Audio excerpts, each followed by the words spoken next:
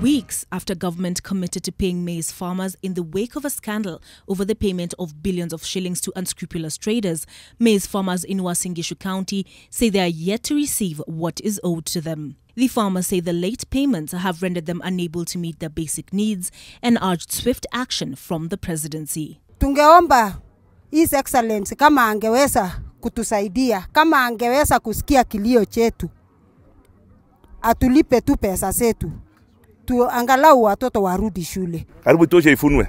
Ile ingine bado iko store. Sasa ingine taenda kutana ingine kwa store. Alafu tutafanyia nini? Kuna dudu ambayo inakula. Kuna dudu hii inakula. Sasa ikikula hii ingine kutana sisi tutaumia.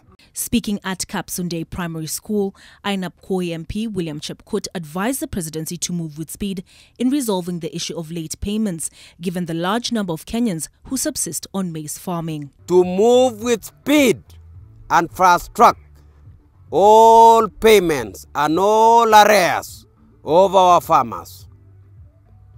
We've been given empty promises now and then. I'm appealing to the president to take charge and don't delegate this issue. The government stopped payment to 89 farmers in June over suspicions of a scandal after it emerged that a small group of individuals had received 2 billion shillings for maize. The source of the grain could not be authenticated, giving rise to another maize scandal after the one that was revealed in January 2009.